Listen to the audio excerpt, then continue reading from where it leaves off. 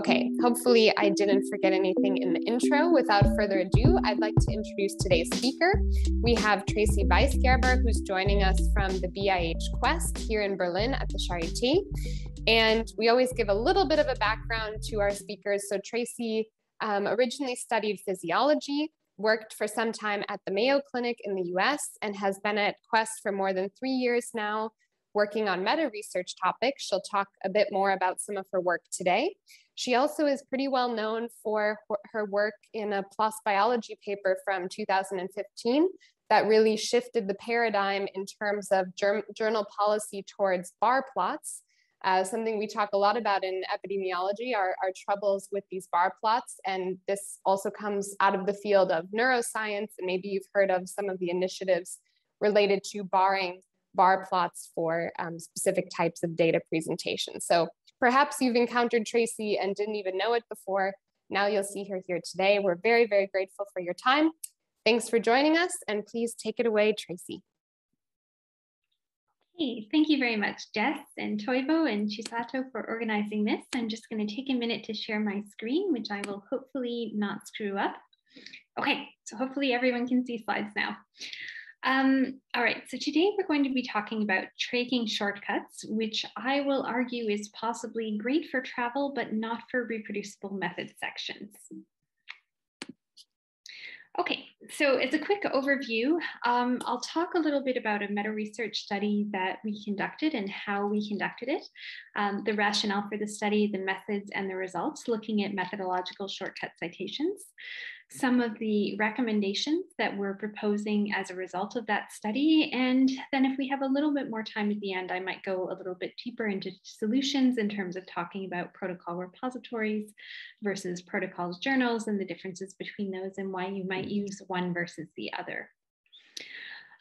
So we all know that the method sections are really fundamental to the reproducibility crisis, because if you don't know what someone did, then it's very hard to reproduce that thing or to evaluate the risk of bias or the quality of the study. And unfortunately, I'm sure all of us has probably encountered situations where we read a paper that we're really excited about and we really want to know what they did and we just can't tell. And so this is a fictional example, but many of you may have recognized elements of this from your own experience. So you might be reading a paper that has a protocol and is using a method where they drew an owl. And the first step is we drew some circles, and then the rest step is we drew the rest of the owl. And you're like, well, that's great, but with my artistic abilities, I can do the circles. And then I have no idea how we get from the circles to this lovely artistically drawn and very elaborate owl. I don't know what happened in between there. And I definitely could not do that by myself without adult supervision. And if we were to go to the method section of said papers, we might find this very detailed description of the type of paper and the dimensions and the weight of the paper and the location that the pencils were purchased from. But when it comes to the actual part we want to know about, which is how do we make the owl, it says we did this by looking at owls and drawing what we saw on paper, and this yielded one drawn owl, which is, again, completely useless from the perspective of being able to implement this method that we're really excited about in our own lab. So why does this happen? I've listed a number of reasons here, and probably all of you are familiar with all of these reasons. But the first reason is word limits. So we all know that there are word limits in most journals, and authors are often going to have to make a choice between having lots of words about their results and their discussion and their findings and the significance and the importance of it all versus how they did it.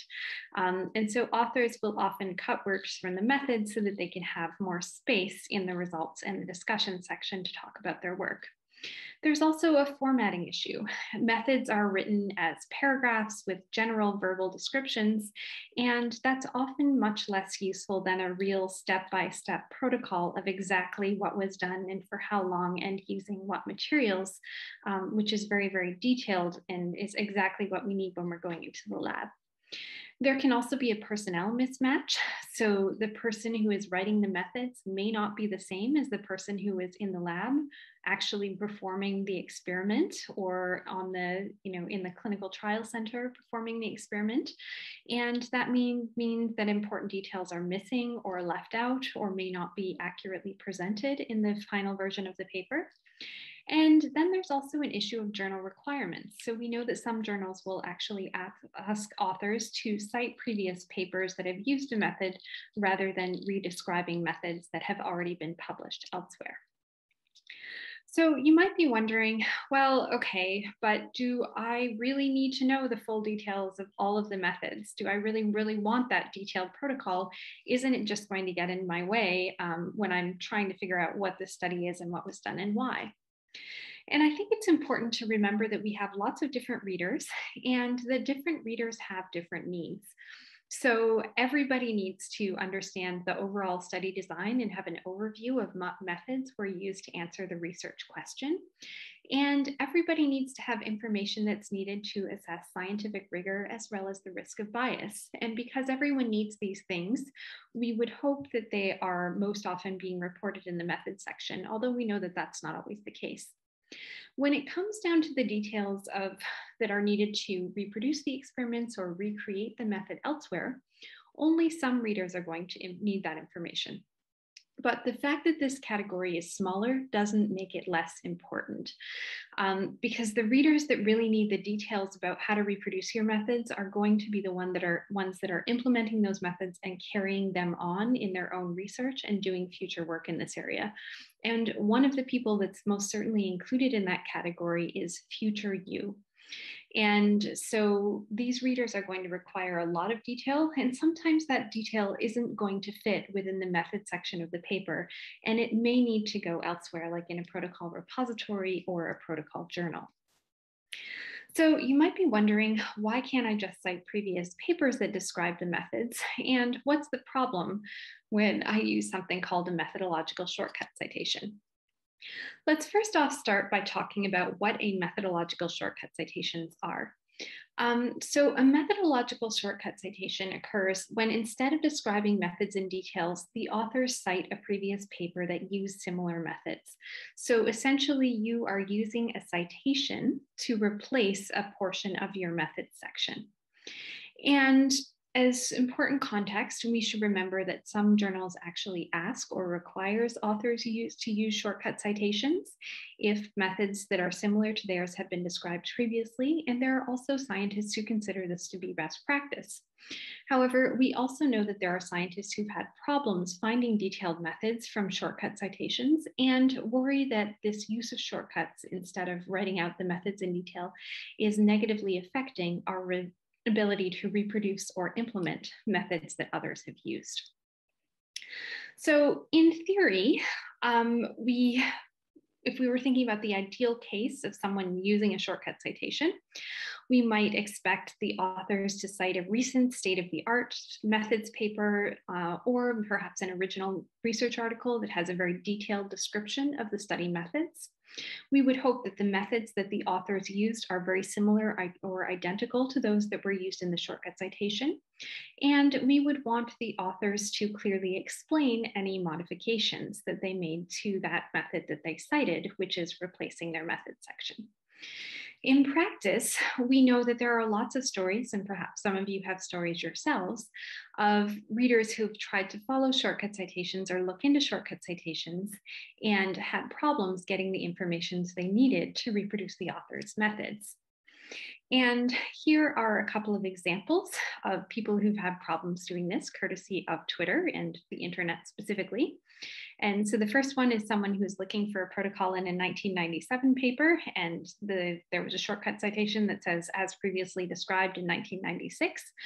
So they went to that paper as previously described in 1987, and then the 87 paper was paywalled, so they couldn't get the information about the methods. And then we have a second person who's done something similar. Devices were fabricated as previously described, and they find that going back 3 different citations. And when they finally get to the end, it says devices were fabricated with conventional methods. And there's no information that would help one to fabricate whatever devices they want to make. So they are out of luck and have wasted a lot of time. So in order to look at this issue of citation shortcuts, we did a 3-part study of 3 fields, and we focused on neuroscience, psychiatry, and we had 3 different parts to the study. So in the first part, we wanted to know, why do authors use citations in the method sections of papers, and how often are authors using shortcut citations? The second studies was a case series. So we focused on what happens when we follow shortcut citations to find information needed to reproduce a method. And then the third part that I won't talk about today is the journal policy studies, where we went into policies for all of the journals in our three fields of interest: neuroscience, psychiatry, and biology. And we looked at what proportion of journals were asking authors to provide enough methodological detail to allow others to reproduce the experiment, to use shortcut citations, or to share detailed methods in supplemental files, protocol repositories, or elsewhere. And I think it's important to note that this was a lot of work, and it was not all done by me. In fact, I did a very small part of it. So this study was actually completed by early career researchers as part of the meta research course that I run through the Berlin University Alliance. And this is a participant-guided Learn by Doing course where participants in all different fields across the 4 different Berlin universities sign up. Most of whom have never heard of meta-research when they come into the course. And they learn about meta-research by working together to design, conduct, and publish a meta-research study. So I think it's really important for everyone to understand that these were all students who worked very hard on this study during the pandemic from June to December of 2020, when things were very challenging, and they put a lot of work in. So I just would like everyone to recognize that as we go forward. Okay, so let's talk first about the prevalence study, and I'll mention briefly our study design. So the sampling frame, we looked at all full-length original research papers that were published in the top 15 biology journals or the top 20 neuroscience and psychiatry journals ranked according to impact factor, and we did limit it to top journals that published original research. We, in terms of outcomes, we're looking at each citations in the method section of the paper. And we examined those citations in the method section to determine why the resource was cited, whether citations used to explain a method were probable or possible shortcuts, and I'll explain what that means in a minute, the number of resources cited per shortcut, and the age of resources cited in shortcuts. And unfortunately, we did not have the scope to also examine methods or resources that were cited in supplemental method sections. And then all steps were completed by 2 independent reviewers for verification. So one of the first things we found is that we actually use citations in the method section quite frequently. So if you look at the median for our 3 fields, it's around 9 to 11 citations that are appearing in the method section of published papers. However, we also see a pretty long tail to this distribution. So there are certainly papers that have 30 or 40 or 50 citations, and a couple of our students were swearing loudly over our internet forum because they happened to get papers that had more than 140 citations, and they had to review all of them. So that was a pretty terrible day for them. Okay. So one of our research questions was, why do authors use citations in the method sections of papers? Sorry about that. My computer is trying to do an update of some sort, and I just need to kill that before it ruins everything. Okay, so reasons why authors do citations in the method section. There were 6 particular categories that we were interested in, and I've organized them by question words to make this easy. So the first one is how citations, and these are simply citations that are designed to explain a method, so to explain how something was done. There are also who or what citations, and these are designed to give credit to someone or to specify what material or what thing or what method was used. There are from whom citations, and this is to specify a source of data or materials. So I got this animal or I got this antibody from this lab or this person.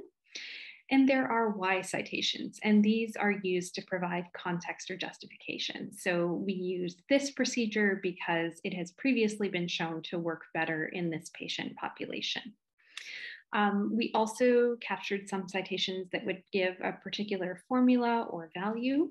And there was also an other category for rare instances that didn't fit into one of the first citations. And one of the things that's going to be important to recognize going forward is that how citations can be methodological shortcut citations. So it's the how citations to explain a method that are really the things that where we're using a citation to replace part of our method sections. The remaining categories are not shortcuts. Okay, so citations in the methods section most often describes how, who, or what, and why. So this is a very fancy graph. You can see the neuroscience articles are in yellow, the biology articles are in blue, and the psychiatry articles are in red. And you see every citation that we looked at here. And if we look at the how citations for explaining a methods, we can see that that was approximately half of citations in the methods section for neuroscience and psychiatry papers, and about a third for biology.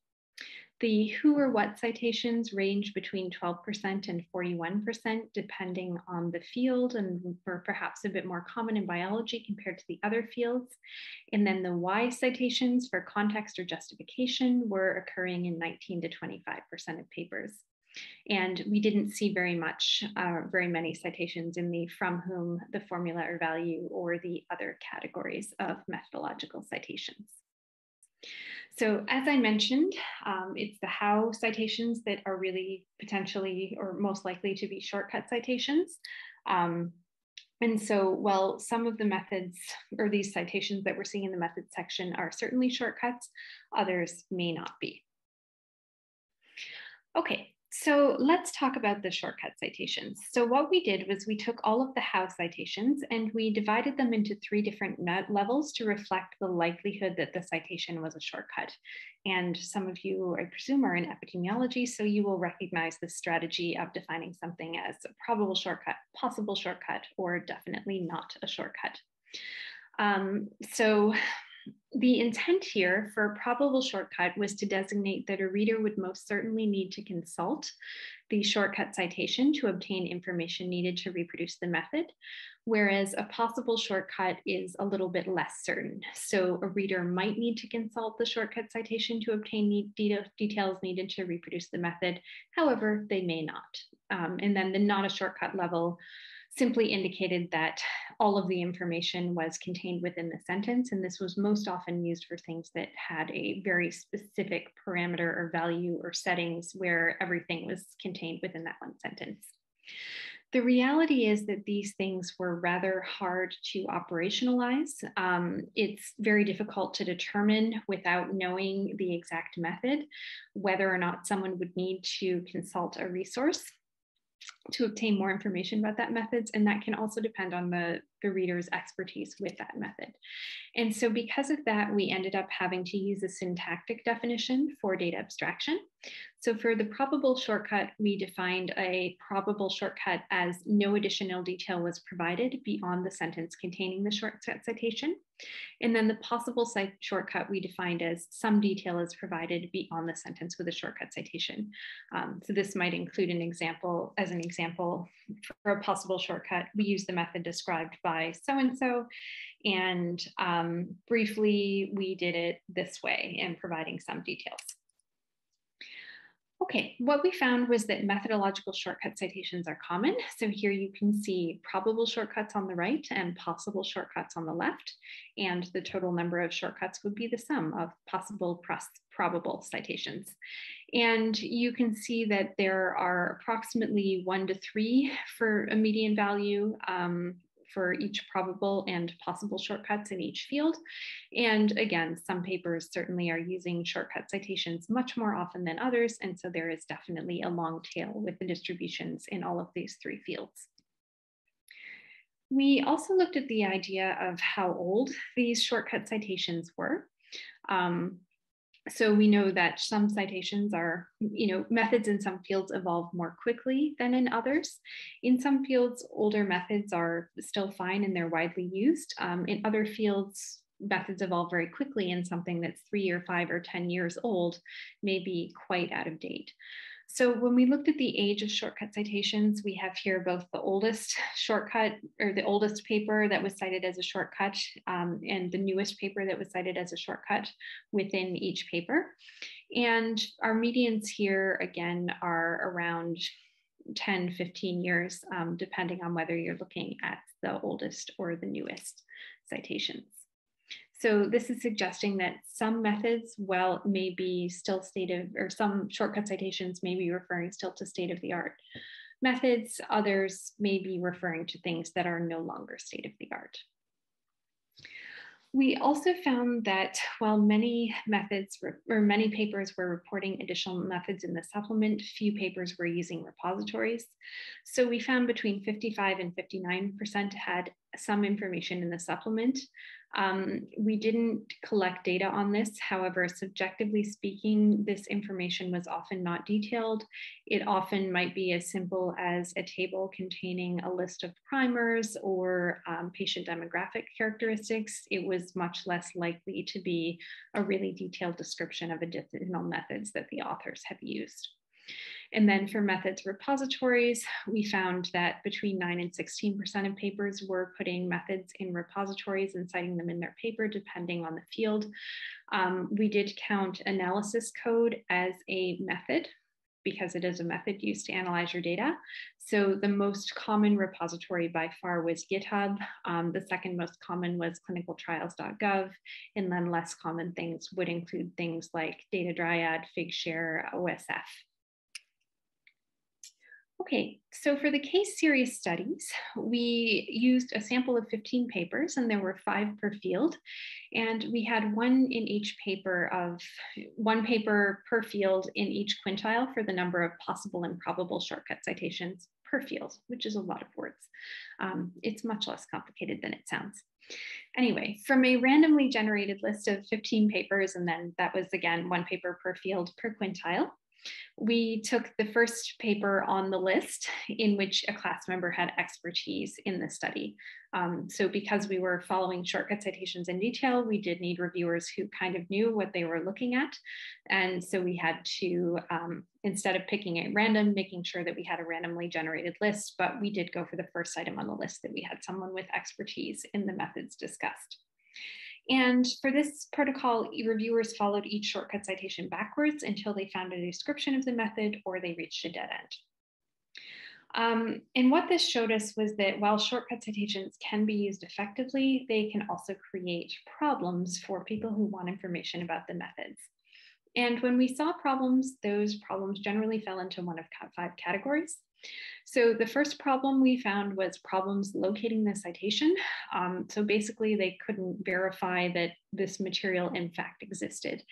And that could be due to things like an incorrect author name, year, or DOI, a dead website link or 404 error, or a book version that was no longer in print. If they were able to verify that the citation existed, they may have some problems accessing the citation. So this could include paywalls, older articles with no PDFs available, or not having access to a book, a diagnostic questionnaire, or another resource. And because this was done during the pandemic, we did not allow students to go to the library. They had to be able to find things online. The third issue that we had was problems finding the cited method. So the method may not have been mentioned. There may have been a book chapter with no pages specified. It was just somewhere in a 400-page book that they were supposed to find where this method was, or the resource may have been in a different language. And then the next problem we had was an insufficient description of the method that was cited. So perhaps the method wasn't really described in detail, or the description didn't offer any additional information beyond what was provided in the paper that had cited it. The description may no longer be state of the art, or the authors found that there was a shortcut citation instead of a methods description. And that leads us to our 5th problem. If there was a shortcut citation, then the authors had to go through this entire again with the next shortcut citation in the chain, which takes a lot of time and makes everyone unhappy. Okay. So before we get into the implications of this data, I think it's important to talk a little bit about the limitations. And there are 2 main ones that I want to raise today. The first one is that the data examining the reasons for citing a paper in the methods section should be viewed as an approximation. So many of you are aware that we actually don't give scientists very much training in how to cite papers. And so the abstractors were making distinctions that the authors themselves didn't make when they were writing the paper about the reasons why something might be cited. And because of that, small changes in the language of the sentence or the position of the reference within the sentence could alter the categorization And variations in reader expertise could also influence the categorization. So for example, if something is cited at the end of the sentence, you tend to assume that it's the entire content of the sentence is being cited, whereas if it appears after a particular antibody or a mouse, then you might assume that it's referring to that thing in that, that item that was used as one example, and there are certainly other things. So I would just encourage people to understand that this protocol is actually quite difficult to implement, and there will be some variability between abstractors that we simply cannot eliminate. And then also, as I mentioned before, that the probable and possible shortcuts were defined using syntactic definitions because the conceptual definitions weren't feasible, as they were too dependent on reviewers' familiarity with the subject of the paper. Okay, so summary of what we found.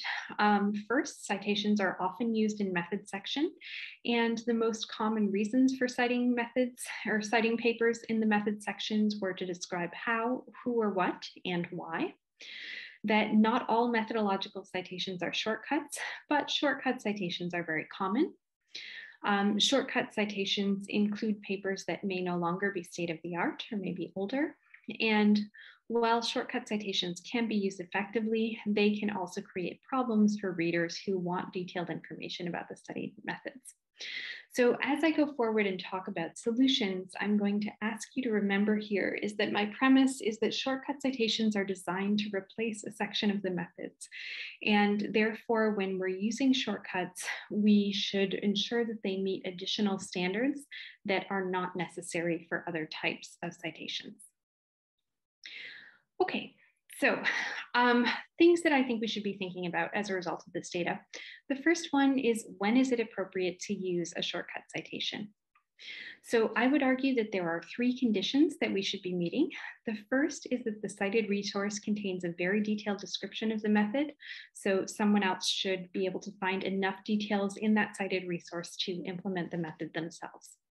The second is that the method you used is very similar or identical to the method described in the shortcut citation, to the point where any modifications can be briefly described in the method section of your paper. And the third is that the cited resource is open access. And you might be wondering, well, is open access really that important? I mean, what if I have the perfect paper that describes my methods completely, but it's not open access? Why is that such a big deal? I would argue that it is a really big deal because, again, knowing how the methods are performed is essential for reproducibility. And unfortunately, if we have shortcut citations that are behind paywalls or aren't accessible, then we are systematically depriving some readers of information about how our methods were performed. And this burden is going to fall more disproportionately on those with limited access to publications. And I'd like to remind everyone that while this affects researchers in countries with limited research funding, it also affects people in institutions that are very well funded and in areas that have a lot of research funding. And as we're all in Germany, I'm sure all of you are familiar with the Elsevier issue that we no longer have access to many journals because of the contract disputes with Elsevier. So this is not a theoretical problem.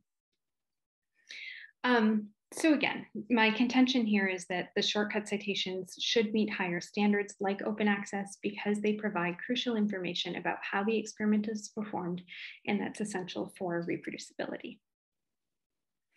Okay, so you might be wondering, what if the resource that I want to cite doesn't happen to meet these conditions? Well, I would argue that there are a few steps you can take. The first thing is it doesn't mean you can't cite the resource. You can still cite the resource, but do so to give credit to its authors instead of using it as a shortcut citation to replace a section of your methods. And that means if you're citing something to give credit and it's not as a shortcut, that you need to have another way of describing your methods. So if you can, you may want to describe the method in detail in the text of your paper, if you can do that without going to the supplemental files. However, it's important to remember that even for short protocols or simple methods, protocol repositories can be more effective because, again, they are step-by-step detailed information and they're not written in a paragraph format that tends to provide more of a general overview while omitting potentially relevant details that are deemed unnecessary when we're publishing a paper. And the other thing is that repositories make protocols easier to find, version, and fork, and I'll talk about what this means in a minute. So, and if you don't feel that you can adequately describe the method, then you may want to deposit a protocol in a protocol repository and then cite that protocol, which is much more detailed as your shortcut citation. So essentially, you create your own shortcut citation. Okay, so I mentioned that ideally you would want to be able to describe things in the text and not have to go to the supplemental files. Why is it? What's the problem with methods in the supplement? There are a number of problems. The first problem is that having access to the supplement doesn't mean having access to the paper and vice versa. So there are publishers that offer free access to supplements, others don't. So you have to have a subscription to get the supplement. And if you don't, no supplement for you. It's also important to remember that when we think about some of the ways that we use to get access to journals that we don't have subscriptions to, many of those ways may not provide the supplement along with it. So if you think about interlibrary loan or article repositories, sometimes the supplemental files are there, sometimes they're not. The next problem is that implementation or information contained in supplements isn't findable. So if I go to a protocol repository and I search for protocols on Western blots or ultrasound procedures for measuring vascular function, I will get a list of things. There's no way to search for that in papers and in the supplements. Some papers may have detailed methods, many won't. I'm going to have to go through a huge amount of papers in order to find one that has a really detailed methods protocol, which is what I'm looking for. The other point that I've mentioned before is that supplemental methods are, again, typically text versions. They're not detailed protocols, they're textual summaries in general. And the last thing is that supplemental files are static documents that cannot be versioned or forked. So I've mentioned versioning and forking a couple times. Let's just make sure that everyone knows what these are. Versioning is when you create a new or updated or adapted version of your own protocol. So you say, okay, 2 years ago I was doing this, I've changed some things, now I'm doing this, here's the new version of my protocol. Forking is exactly the same. It's just when you do that with a protocol that was originally created by someone else. So if Jess posts a protocol and I say, oh, I like this protocol, I want to use it for my study, but I'm going to have to change some things because I have some different equipment or I'm working with a different patient population. So here's my version of what Jess is doing. And versioned and forked protocols can be linked to the original. So I can say, okay, I base my fork protocol on Jess's original protocol. So she gets credit for developing the protocol, but I still tell everyone exactly what I'm doing in my study. And then this process of versioning and forking makes it easier to find and to track the evolution, or to find the origin of methods and then to track how they're evolving over time. And it also gives credit to the person who posted the original protocol from which other protocols were developed. Okay, so best practices for using shortcut citations. I would argue that there are 3 things that we should be thinking about here. The first is to make sure that the citation meets the 3 criteria that we talked about previously. And so when we're talking about a detailed description, protocols, methods, papers, or video protocols are ideal. Original research papers may still be beneficial if they describe the method in sufficient detail to replicate the method. We also want to make sure that we're describing modifications. So when you are using a shortcut, you should say, this is how what I did differed from what they did. And you may want to version or fork protocols to show your exact changes. And then the other thing that's really important is to provide the exact location of cited methods.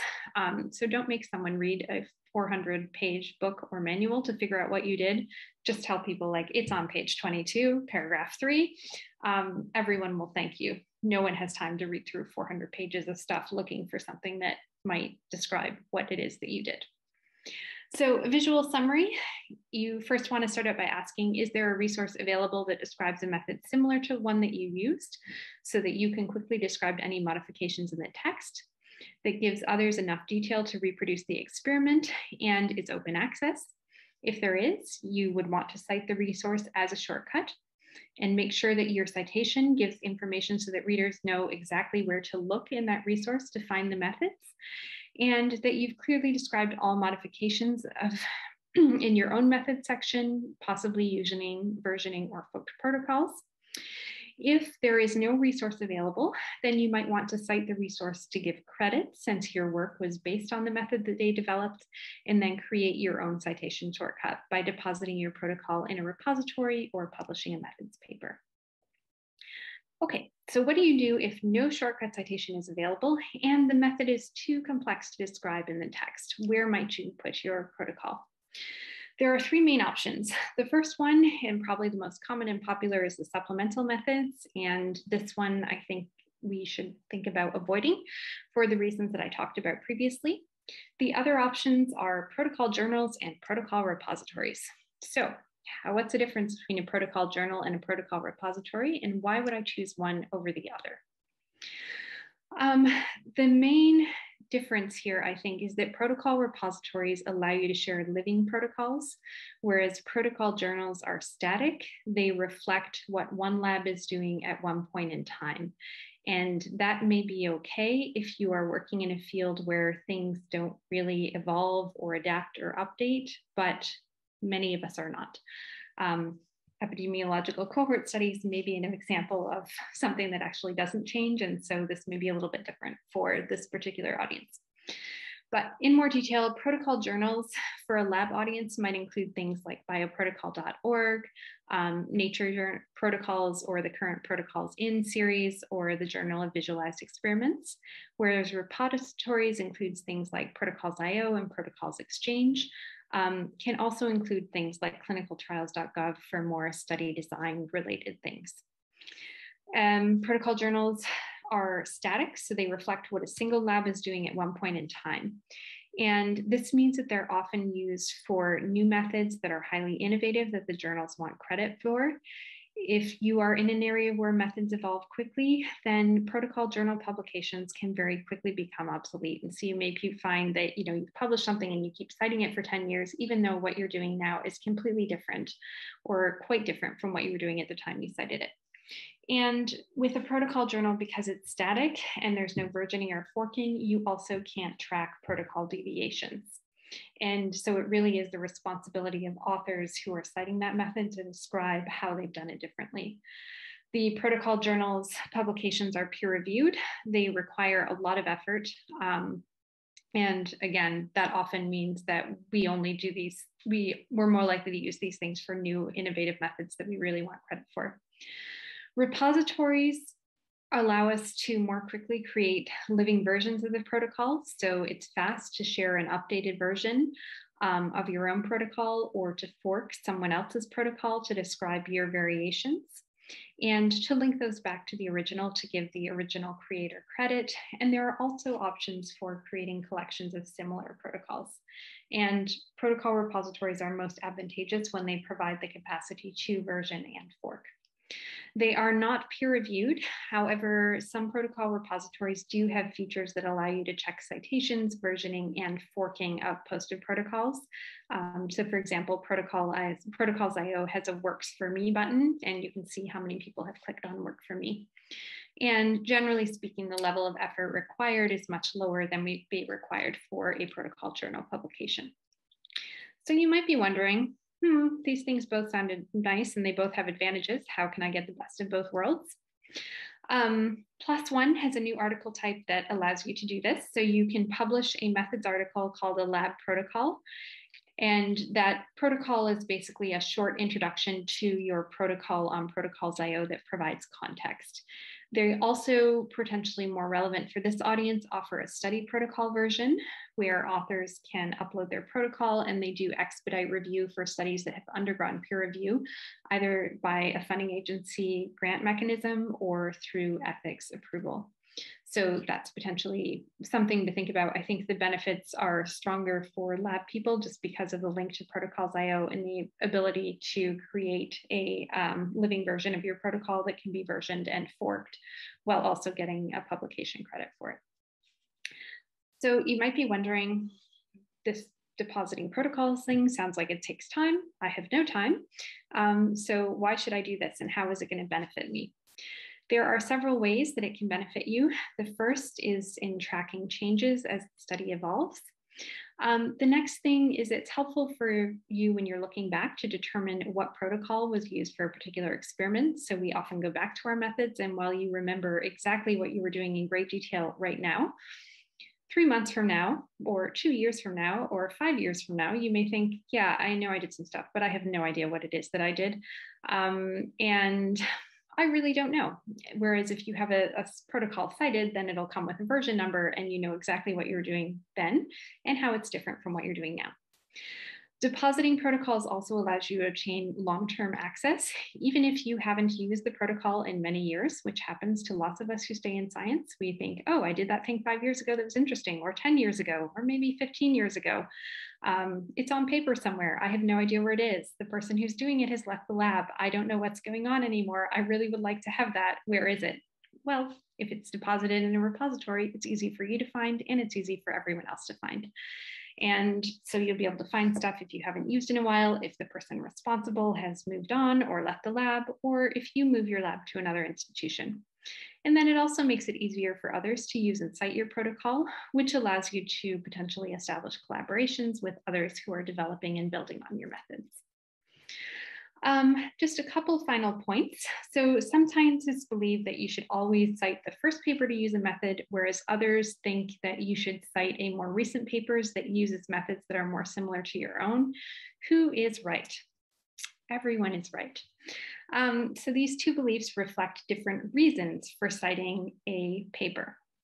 So when we're talking about citing the first paper that used a method to give the authors credit, this is a credit citation. When we're talking about citing a recent paper that's more similar to what we did, this is a shortcut citation. So what do? Well, you can do both. And if you're doing both, then it's helpful to write your sentence in a way that helps readers to distinguish what's the credit citation and what's the shortcut citation, so they know exactly what you did and who you want to give credit to for helping you along the way. So here's an example. I might write the sentence, experiments were performed using an updated version of citation 1 of the protocol originally developed by Smith and colleagues. So originally developed by tells me that this is a credit citation and I'm giving credit to the original author. And the experiments were performed using an updated version of tells me that this is the shortcut citation and that these are the methods that are more similar to the ones I'm using. Okay. So here we have a big, hairy decision tree. It's in very small text and maybe difficult for you to read. So I'm going to walk through it as fast as possible, just to make it extra confusing. So first decision, has the method been described before? If the answer is no, if it's simple, you might be able to describe it in the text. If not, you need to, ideally, either put it in a protocol journal, put it on a repository, do a methods paper, do something to create your own citation shortcut for future use that really gives others the details needed to reproduce that experiment. If your method has been described before, then you might want to next look and see whether a version of the protocol is available on a repository that allows versioning and forking. If it is, version or fork and cite your protocol as the shortcut, and you may want to cite the original to give credit. If there is no version available on a repository that allows versioning and forking, then you might want to look at whether there is a resource describing the methods similar to those that you use that meets the 3 criteria for shortcut citations. If there is, you can cite the resource as a shortcut. You want to make sure that the citation allows readers to find the actual location of the methods and that you've described all modifications. If there is no shortcut that's eligible, then you might want to ask yourself whether there's a resource available that doesn't meet the criteria for citation shortcuts, but might still help readers in implementing the method. If yes, you could cite the resource to give credit and then create your own shortcut citation by depositing a method in a repository or publishing a methods paper. And if no, then you might simply want to create your own shortcut by, again, depositing the method in a protocol repository or publishing a methods paper. So basically, publishing your methods in a repository or as a paper is good, and you should do this more often. Okay, So that is all. I'm happy to welcome questions, comments, and emotional outbursts. Thank you so much, Tracey, first of all, and we will stop the recording now to facilitate some lively discussion.